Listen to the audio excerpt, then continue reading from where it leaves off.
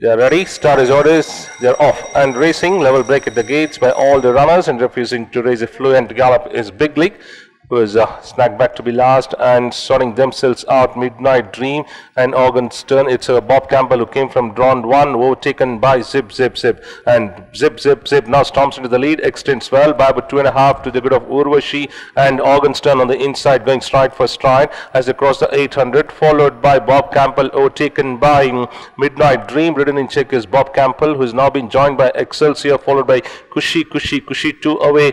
Spice Up half a length behind Gusty Look, another 5 to 6 lengths behind Big League as they start to negotiate the turn. As they swing in, and it's Zip Zip Zip by about 2 lengths to the good of Organ's turn in pursuit. 3 to 4 lengths behind Midnight Dream under reminders, followed by Urvashi, another 5 lengths behind. Another 2 to 3 lengths behind. On the very wide outside is Kushi. Gusty Look now been produced on the very wide outside. Inside the last 175 now, and it's Organ's turn. Midnight Dream, they are going stride for stride. Better on the outside is Midnight Dream, who storms into the lead.